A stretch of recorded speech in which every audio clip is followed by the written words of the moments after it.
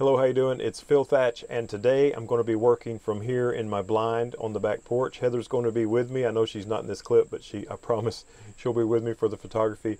And today I'm going to use my Sony a6700 and the 200 to 600 f5.6 to 6.3 lens, and Heather is going to use her Canon R7 with the RF 100 to 500 lens. So this should be a lot of fun.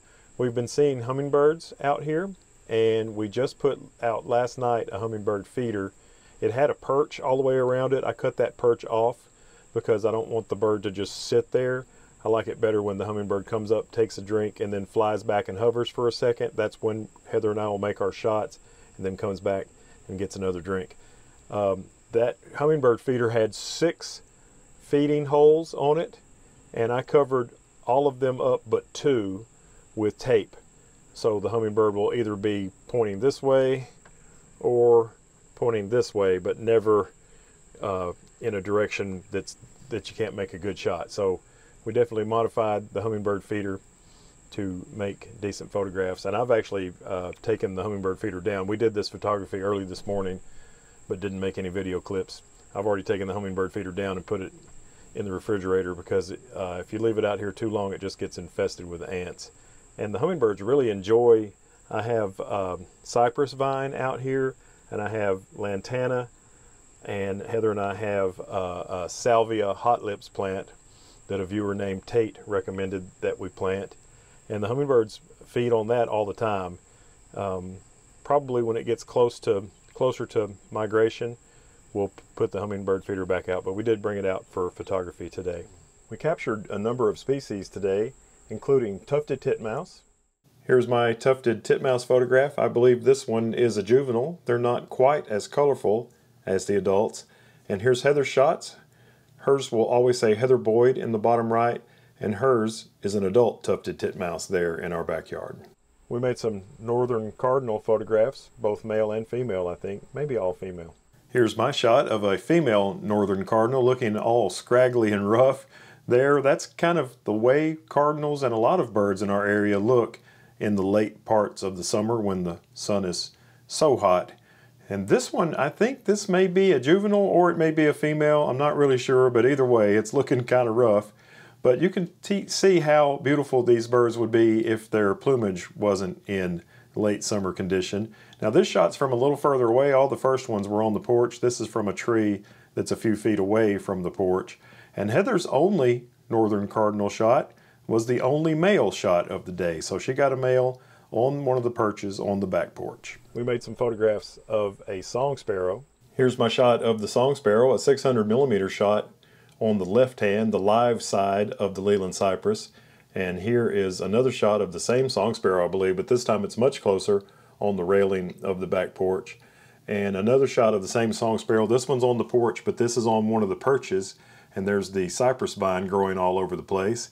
And here's Heather's shot of the song sparrow on another one of the perches there on our back porch. I got a little carried away on house finch photography.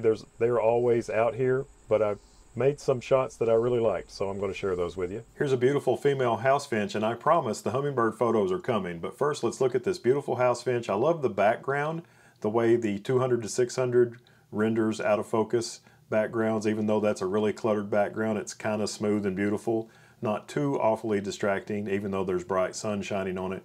And just a really beautiful example of a female house finch. Here's another female house finch on one of the perches on the back porch, and that's a lantana flower in the foreground. And here's Heather's shot of, I believe this is a juvenile male house finch on the wrought iron. We captured a photograph of a European starling that was halfway mature looking and halfway immature looking. Heather and I both got a shot of this European starling that has some immature plumage and some mature plumage. And look at the background of mine and the background of Heather's. She was sitting about 2.5 feet to my right, and she has a different background completely. We got some nice photographs of the cute little Carolina chickadee. Look at this amazingly cute Carolina chickadee on one of the perches. That's boccified lantana flower in the foreground. Here's Heather's shot of the same bird. This one's on the wrought iron that has cypress vine growing all over it. And then she got a shot just like the one that I made, but because she was in a different position, the boccified lantana is not in the same place either. We saw some Carolina wren. The Carolina wren is another bird that looks incredibly scraggly and rough this time of year in the late summer. Look at that poor bird. And here is another one. These are photographs of two different Carolina wren that Heather and I found. And I think the next one is Heather's. Yes, this is one of Heather's shots. I think of the same bird as my second shot. And I think maybe her second shot is also the same bird as my second shot. So I was the only one that got a picture of the really rough looking one, which was the first shot. Heather got a photograph of a chipping sparrow. I think it's a juvenile. This juvenile chipping sparrow is absolutely adorable. I wish I had gotten a shot of it, and there's boccified lantana all over the place as well. Heather also took some time and made a few photographs of a skipper who was hanging around on the lantana flower, which we actually have the lantana flower out there to attract the hummingbirds. But we love the skippers as well, and Heather made 3 photographs of the skipper on the lantana to share with us. It's kind of a disaster area out here, but here is the hot lips salvia, and right here, both of those are not in their normal spot. Right here is the lantana flower, and a couple of times back here on my regular perches for bird photography out here that are just screwed onto the porch, a couple of times birds would land on there, and these items that we have up for hummingbird photography would get in the way of the shot. Sometimes it looked bad, sometimes it looked good. Over here we have a bee balm plant that the hummingbird goes to sometimes. We didn't get any photos of it today. And right here by my main upright bird photography area, I planted the cypress vine, and it is going wild, and the birds love to eat off these red flowers. This late in the day they're not open, but earlier this morning they were open when Heather and I were out here. But I didn't get any shots of them on that. Our regular bird perches are getting covered with cypress vine. Sometimes that's good, sometimes that's not good. This perch right here, this vertical perch, I had a blocked shot of it because the hummingbird feeder was hanging in the way. Heather had a good shot of it. Actually, I could shoot it if the bird was down here, but if the bird was up here near the end where they usually like to go, I couldn't get the shot. But some of the times the birds would land here in this area, and because there's vines and stuff all over the place, it would look like it was in the wild instead of a perch on the porch. And then here's another one of the perches. I don't think either one of us got a shot on that.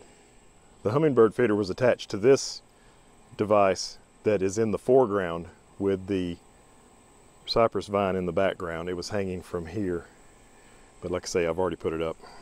Of course, we saw the ruby-throated hummingbird, which is what we were out here to see. We photographed both males. Occasionally this male juvenile ruby-throated hummingbird would land in the Leland cypress in the background, and I'd make shots. We started out in electronic shutter, and you can see on the left wing, especially the left side of your screen, you can see examples of rolling shutter distortion. So we switched to mechanical shutter, both Heather and I did. Here's another beautiful shot of the cute little bird perched in the Leland cypress there in the background. And Heather didn't make any shots of the perched bird, but I thought it was really beautiful in the tree, so I made 3 or 4 of them. And this, I think this is the last of my perched shots of the ruby-throated hummingbird. And now on mechanical shutter mode, but only at 1/500th, we didn't have a whole lot of light. Here is the hummingbird just inches away from the feeder that's out of frame.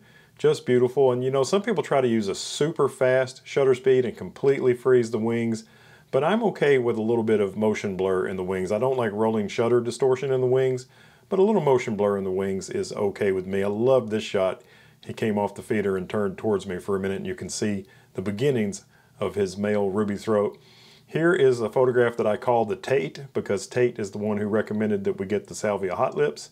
And here is the ruby-throated hummingbird looking down at the lantana flower that it was feeding off of. We really enjoyed photographing these beautiful ruby-throated hummingbirds, and this is all the same immature male that we were working on. Here's Heather. I told you she was with me today. She didn't go with me when I went back outside to shoot those video clips because it was so hot, but she was out there in the morning when it was cool.